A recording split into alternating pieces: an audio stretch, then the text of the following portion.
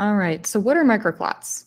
So I'm sure quite a few of you have already seen the papers from Dr. Pretorius and Dr. Kell and their colleagues, and have seen some of these really beautiful images with the green clumpy microclots over here. So what microclots are is they are clumps of misfolded fibrin, and they can range in size from 1 to 200 microns in diameter. And just for reference, a human hair is about 70 microns in diameter. So these clumps can get pretty big. And essentially, they have found in some studies that Dr. Pretorius and colleagues did that when you kind of break down or digest these clots, so you use an enzyme to kind of degrade them, they find basically that it contains some other molecules. Like you can find certain like clotting proteins, and you can also find autoantibodies and things like that kind of lumped into these. So you can almost think of them as kind of like, almost like a fibrin version of a hairball, and it's kind of collected a bunch of junk in there. And, you know, something that's interesting about this, and we'll talk about this in more detail in the next slide, but spike protein may actually lead to this kind of misfolding of fibrin into these clumps. And when you have something that's a misfolded protein, meaning it's folded in a way that you kind of shouldn't fold it, it's not the normal way it folds, that is called an amyloid. So amyloid basically means kind of like misfolded. And basically when the spike protein binds to a portion of fibrin, that it causes this kind of misfolding pattern. The misfolding kind of triggers the misfolding of like the next one and the next one and the next one. It's kind of like a domino effect. And it makes these clumps more resistant to being broken down or degraded.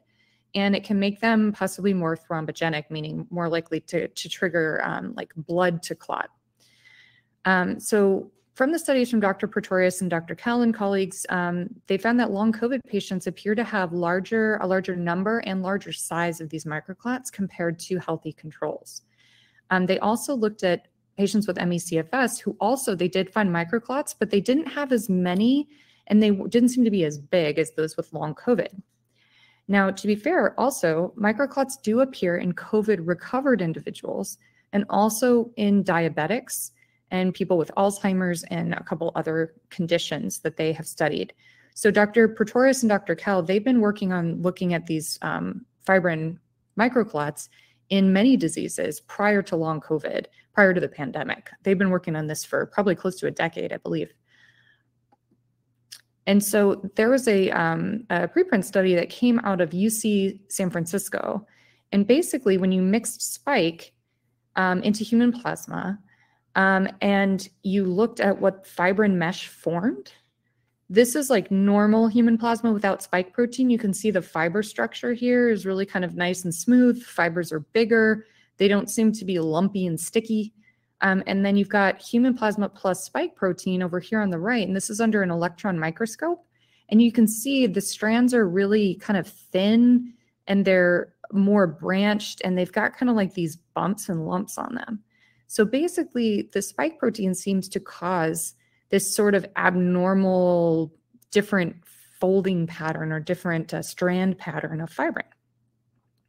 And the other thing too that this paper found was that spike protein was binding to a specific area on fibrin that plasmin, which is the enzyme that's supposed to kind of chew up and break down the fibrin, spike binds to the area where plasmin is supposed to bind.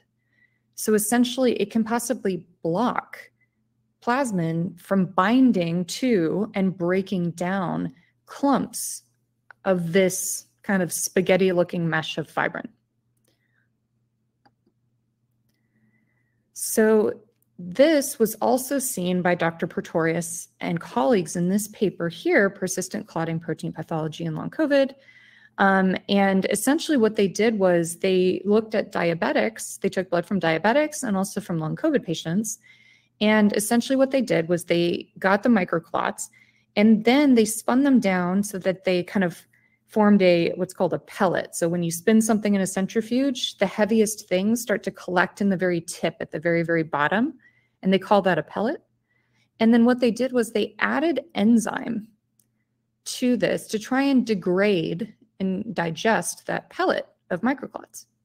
And what they found was that in the diabetics had quite a few microclots, but they were able to digest those microclots from diabetics with just one application of this enzyme called trypsin. But the long COVID microclot pellet, it took 2 separate digestions to break them down. So they were harder to break down than in the diabetics. And that's kind of consistent with what the UCSF preprint showed, that spike protein binding to parts of fibrin makes it harder for it to get broken down. Now, the other thing they did was after they digested that pellet of microclots, they basically ran an assay on it where they did proteomics, which is essentially you're looking at a whole range of different proteins in the solution that has now been digested. So essentially, you've kind of used an enzyme to break apart that sort of spaghetti-looking mesh, and now you're trying to see, okay, well, what got released from that? What was in there? And so they found that alpha-2 antiplasmin and serum amyloid A, there was quite a bit of that trapped inside those microclots. Additionally, they also found some autoantibodies too. So now I wanted to talk a little bit about platelet activation. So platelets are these really tiny little cells, and essentially what they do is they help with blood clotting. Now, platelet hyperactivation has been seen alongside microclotting in long COVID patients. But to be fair, platelets activate in response to infection and inflammation normally. That's normal. They tend to be very, as I heard from a hematologist who works with platelets specifically, platelets can activate if you look at them wrong. They're very sensitive cells. Like they kind of go off at the slightest thing. And so it's pretty normal to have an activated platelet response if you have an infection. However, having platelet activation persist for a very long time after the resolution of that acute infection or inflammation, that is not normal. So, but I would say that we don't have, or at least I'm not aware of, like great data showing how long are platelets typically activated for after you get, let's say, influenza, or you get the common colds, or let's say, any other kind of infection. How long does it take for those platelets to normalize? Is it like 2 weeks? Is it a month? Is it, 3 months? But, from what Dr. Pretorius and Dr. Kell were seeing, and also Dr. Jaeger in Germany, they're seeing platelets that are hyperactivated in people many, many months after they had COVID, if they have long COVID. So the other thing that can happen too, though, is that platelets, because they're so easy to activate, they can also activate during shipment of blood. So most of the platelet studies that have been done so far are on blood that was drawn on site. So they draw the blood and they basically process it kind of right there or within 2 hours. They don't really like ship it and then try to look at the platelets, because shipping might, depending on how it's done, it may activate the platelets and cause it to look activated when it may not have been.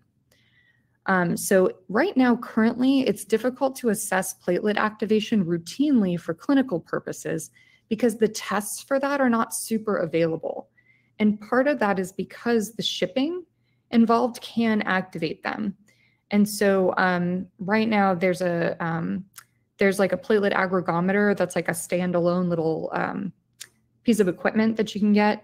And that's a point of care device. So meaning it's kind of like, imagine like a glucose testing where you prick your finger and you kind of test it and you test it and it gives you an answer right there on the spot. That's sort of what this device is like, except it's a lot more expensive. So right now it's a little hard to test platelet activation clinically in most cases.